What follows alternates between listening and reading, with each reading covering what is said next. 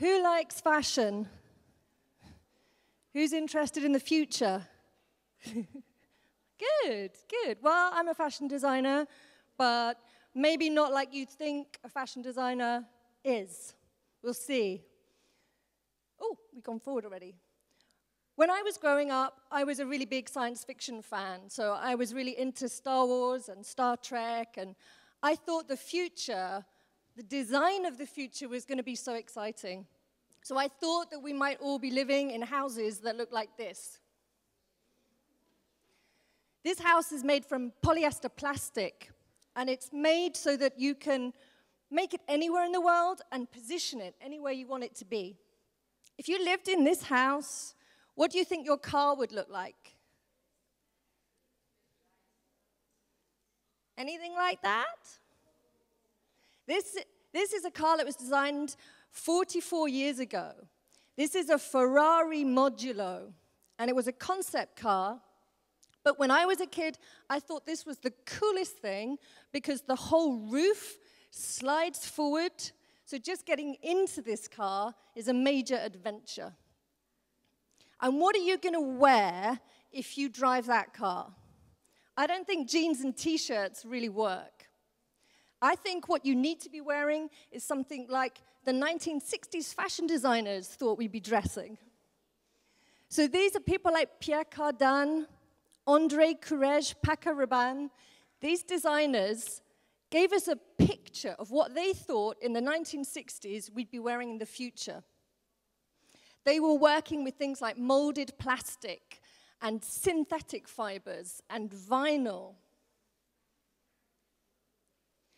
But all those materials were based on an oil industry, a petrochemical industry that gave us synthetic materials.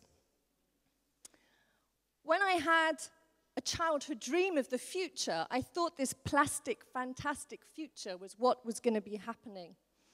But in fact, that's not really what happened, is it? You might be more familiar with this. That wasn't in my future dream as a child, but that's what happened with all those plastics that we were designing. So we know we need to solve this problem, and if you're a designer today, you need to be thinking about the kinds of materials that you're going to work with.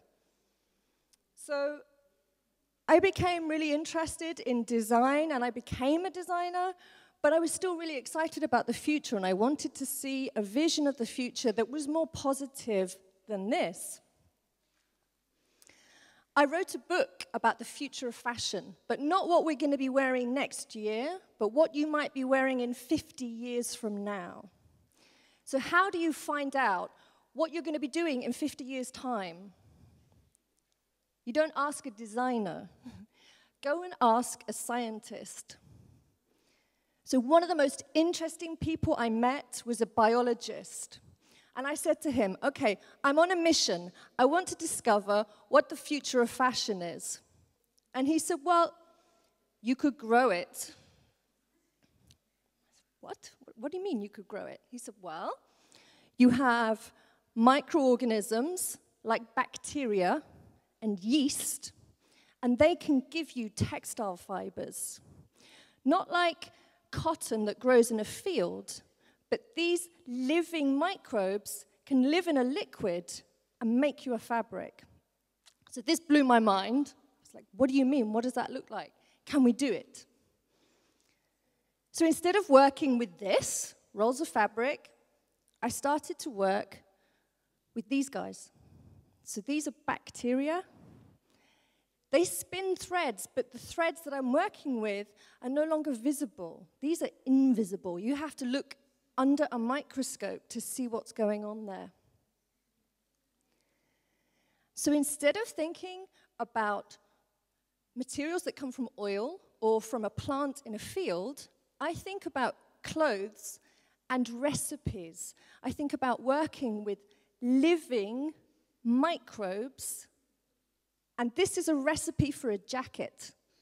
So we've got sugary green tea. Well, green tea, you add some sugar, and then you add some microbes.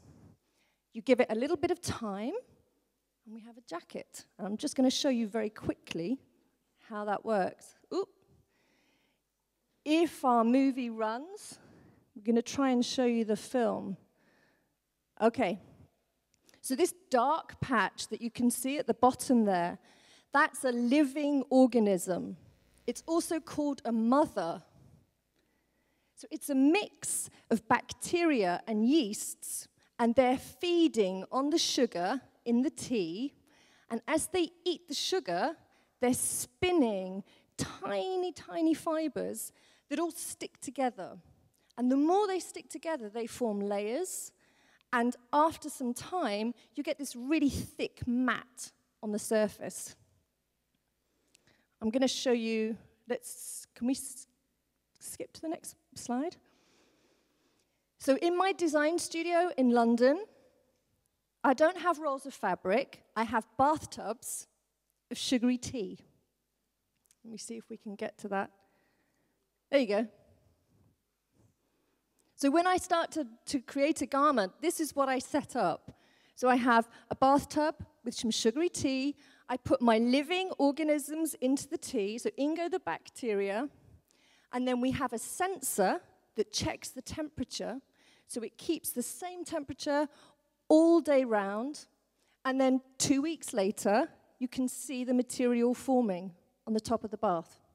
Didn't do anything to it, it didn't need any light, it just sits there and it grows you a sheet of material.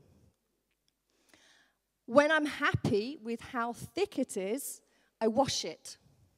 So it's just being washed out, and then it's laid on a wooden sheet outside so that you can dry it.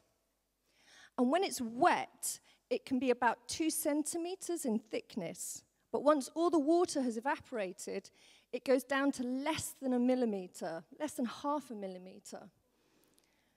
And depending on the recipe you use and how you grow it, it can either feel like a paper or like a leathery texture. So it's like a vegetable leather. And that means that you can cut it out and you can sew it like you would a more ordinary fabric. So this is a picture of a jacket which was completely grown in this way and hand sewn together. And what you can see here is it coming out of a liquid vat of indigo dye. So this is being colored. And then that's the finished jacket. So this jacket was grown in liquid just using bacteria, just using microbes. And that means, hi.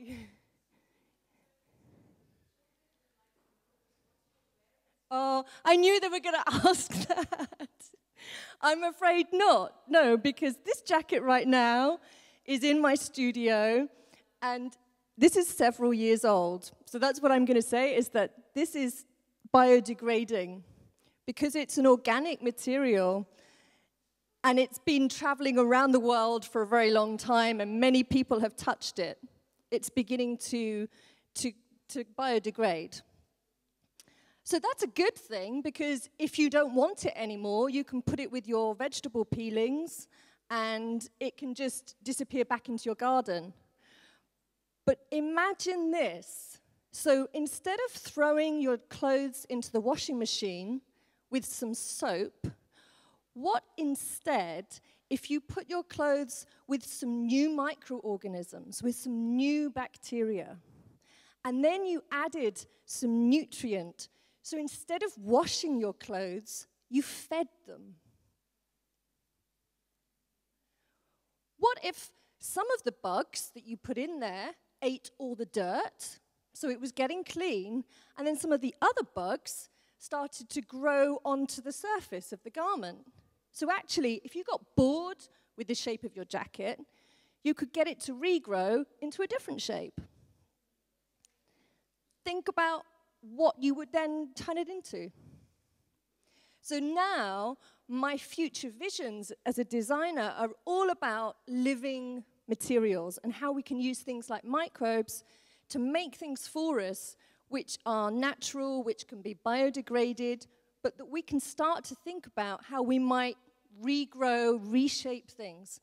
And my background is fashion, so I'm talking about clothes, but this could be anything that you can think of that you could design. Another question.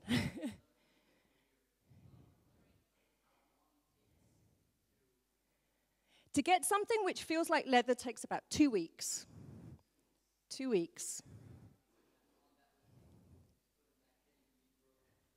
And to regrow, they would start to regrow instantly. So within about 2 to 3 days, you would start to see it changing again. So other people are doing amazing things in a similar vein, not always with microbes, but for example, this is a silkworm. And we think of, you might have seen a silk scarf or something that your mother or grandmother or someone is wearing. But silk doesn't have to be that kind of fiber. It can also come as a liquid or a powder. And if silk comes as a liquid or a powder, you could put it into a 3D printer and you could make the heel of a shoe or a pair of sunglasses. But it's from silk. So it's not like you've ever seen it like before. And there are guys who are taking the waste crop of carrots that people don't want because they're funny shapes, and they're turning it into something like carbon fiber so that you can make something tough, like a skateboard, from carrots. If you could take some kind of organic material that you find in the natural world, what would you make with it? I would like one of these. I would like to take the shell that you find, the mother of pearl that you find in a shell, and I'd like to turn that into my iPad. How did you get here today? Did anybody come on a bicycle? Okay, so you wore one of these. Maybe. Well, the thing about these biomaterials, growing materials, is that this is just the beginnings of what we're going to see for the future. But these kinds of materials, things that you can grow, are also being explored by scientists because we can add new functions into things. So you can add beneficial things. You can give things properties that in the natural world they didn't have. And that's called something like synthetic biology. So if you came here today wearing one of these style hats, it was probably made from plastic, from oil, from those petrochemical materials that we saw way back. But imagine instead a future where design of materials is made by people like this. There you go. Thank you very much. Anybody got any questions?